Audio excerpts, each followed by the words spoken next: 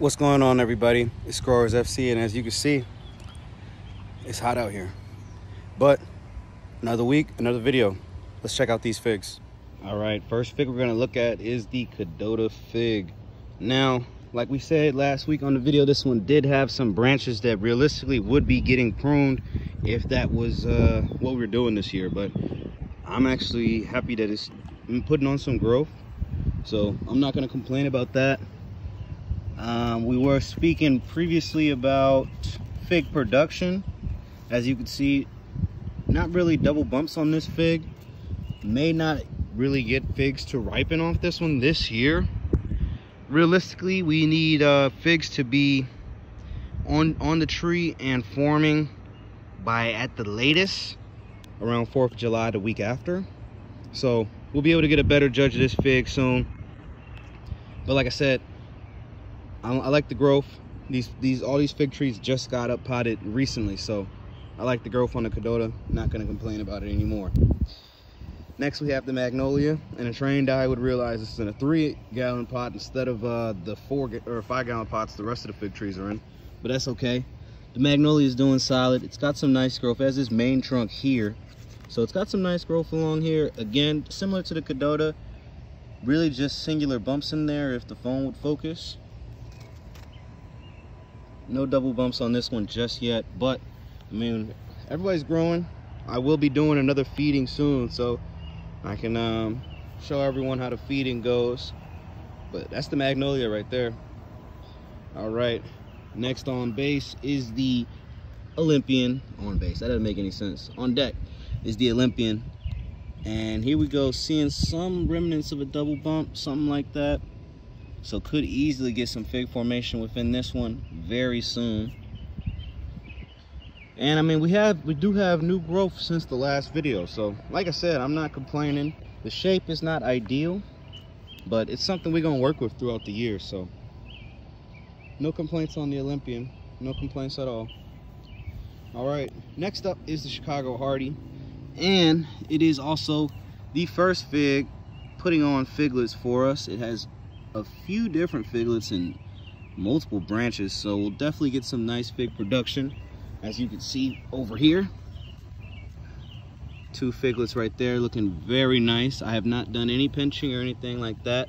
My belief is that since this tree most likely started in a greenhouse earlier, like I said, I got this tree from a different location than the other trees, so I'm believing this one got started a bit earlier, and that's probably part of the reason that it's able to put on these figlets so far.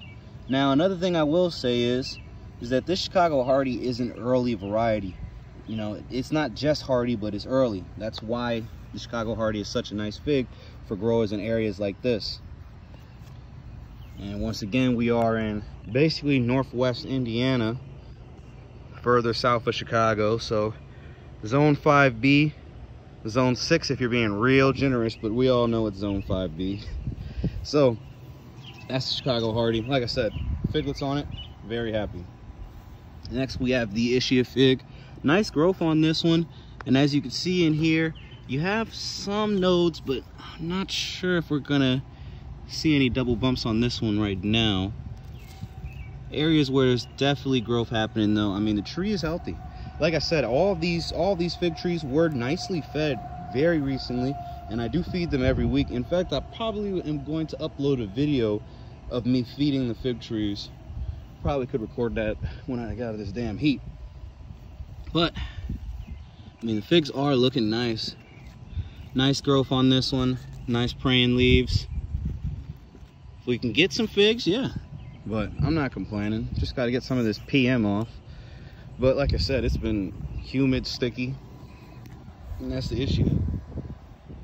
Next on deck is Little Ruby, and it is a Chicago Hardy type fig. As you can see right in there, if this was gonna focus, we do have double bumps right there. So we will be seeing figlets very, very soon.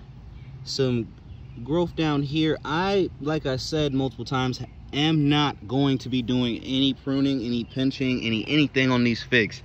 I want these figs to focus primarily on what a young tree does, and that's establish itself.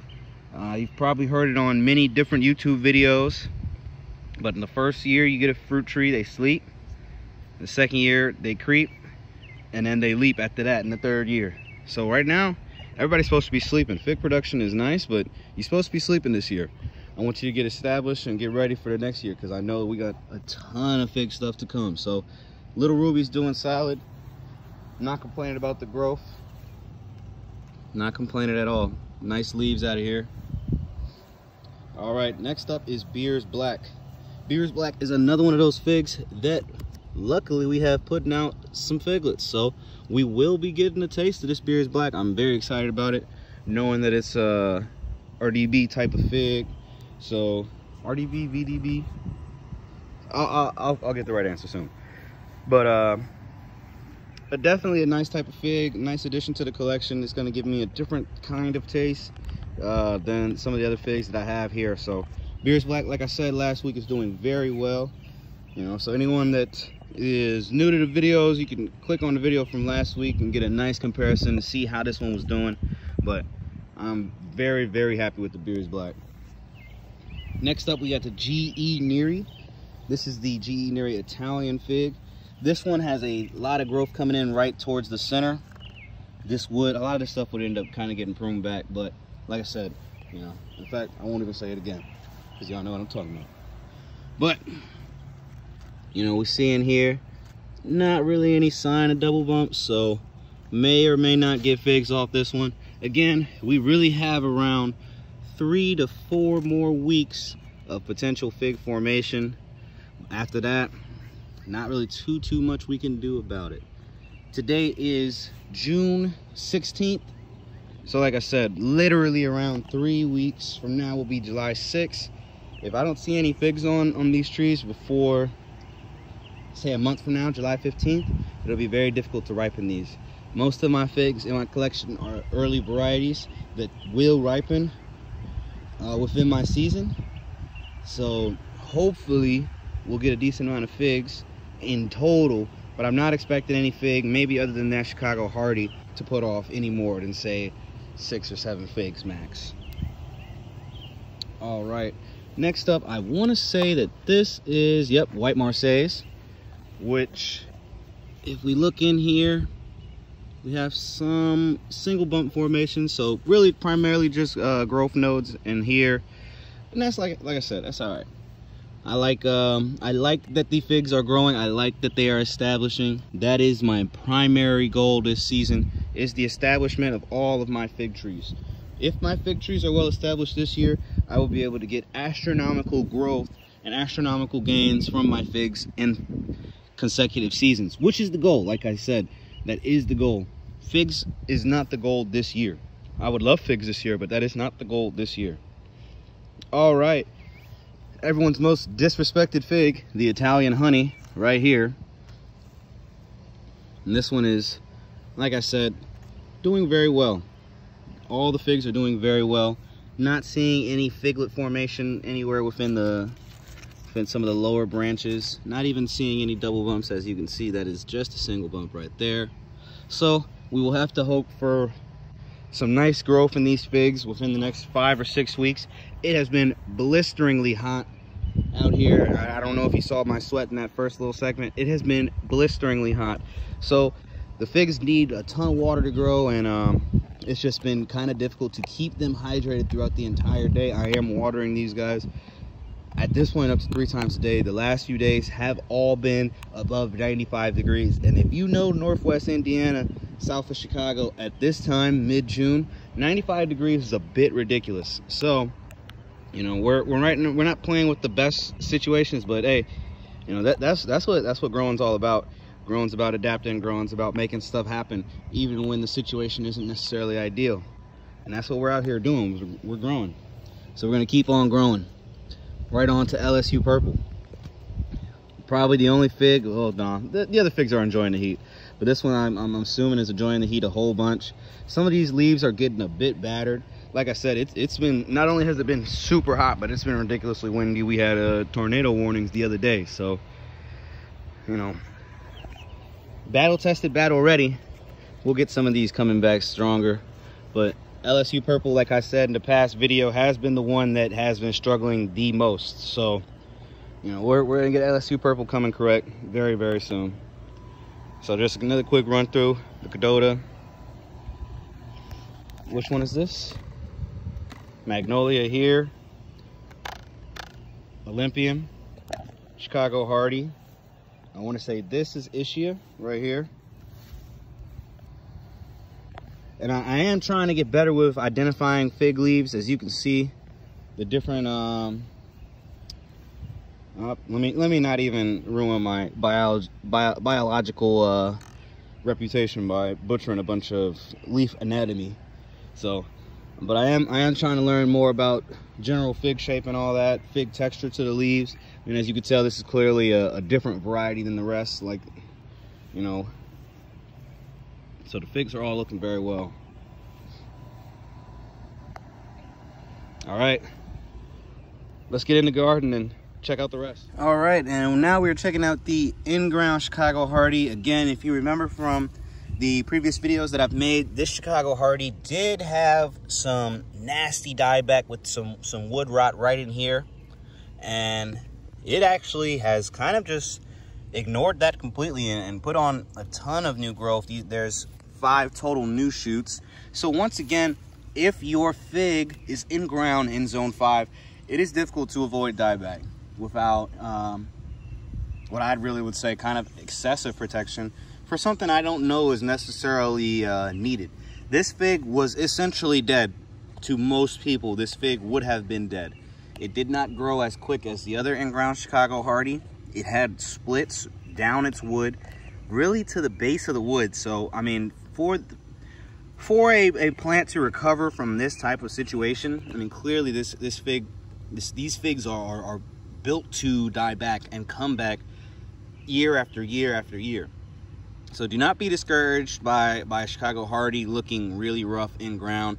I know a ton of people asking about how do you protect your fig trees over winter, and I'm running these experiments now. That's why I have a potted Chicago Hardy and 2 in-ground Chicago Hardys. I really do want to know what is the difference. I won't really be able to get a good test this year because, like I said, all of my figs woke up at different times, mainly because I purchased a lot of my figs this year.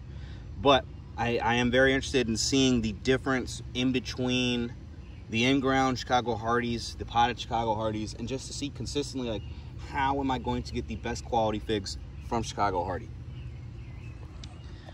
and this specific Chicago Hardy type. But all right, let's get to it. A few more figs to check out. All right, back at the Chicago Hardy in-ground at this little grapevine to get out the way. So, in-ground Chicago Hardy, again, this is the one that I purchased. It had complete dieback down to the roots, again, like I said, but in all honesty, these were not protected at all from the elements. I basically just put these trees in and walked away because I was really interested to see how hardy they really were. Now, this one did not suffer the same splits in the wood like the previous Chicago Hardy did.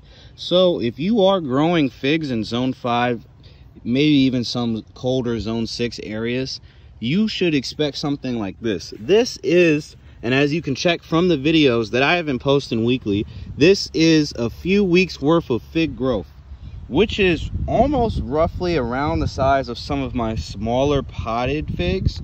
And this is all the growth it's put on so far this season. Now, again, if we want figs to form on these trees, we will need figlets within the next month at the latest. That gives us really only about 75 days of prime ripening time, and that's pushing it for most varieties of figs. So we're gonna see what we can do with this Chicago Hardy, but I'm happy with how much growth it's been able to put on in this amount of time from 4 different shoots. I mean, I easily could have, you know, cut it down and done some, you know, excessive pruning, but like I said, I have no real intention of doing any pruning this year. I know pruning, you know, if any, should be light. I'm not doing any, so we'll see. And I mean, if anyone's interested in comparing their results to mine, pruning or not, I mean, as you see, I have figlets on my potted trees. So, you know, it'll be a good comparison, and that's what the community's for. So let's compare, let's talk, and let's you know, figure out how we can, as a community in zone 5, grow figs the best way. So now, last but not least, we do have brown turkey which is the California brown turkey. And as you can see, I mean, this was a tree that I did purchase, fairly large. It has put on a decent amount of growth. Looks like some double bump action right in there. See if we can see any more.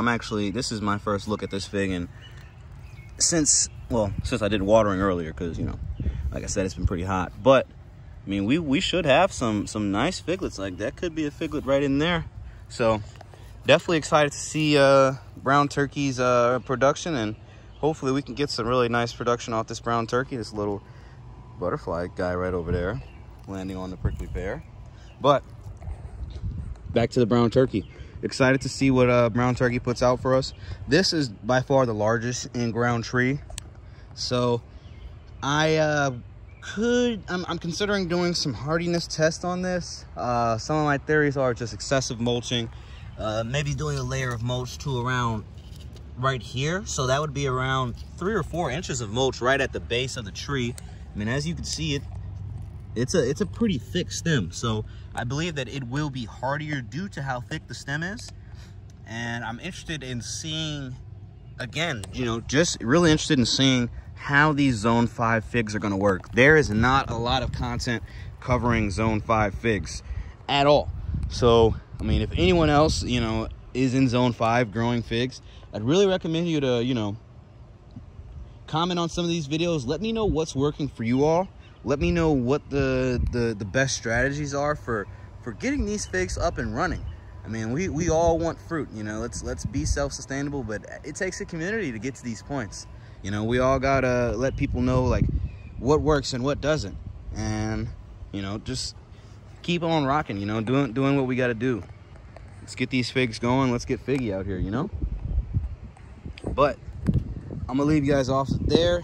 It's hot as hell. I'm trying to get inside. So thanks everyone for watching the video. I appreciate all the support, all the subs, everyone that's new here. Man, love y'all. Really can't wait to put out some great content for everyone, and let's just all learn together, man. Let's make this a huge fig community, you know. Zone 5, man. Let's get it. Growers FC. I'll see you guys on the next one. Peace.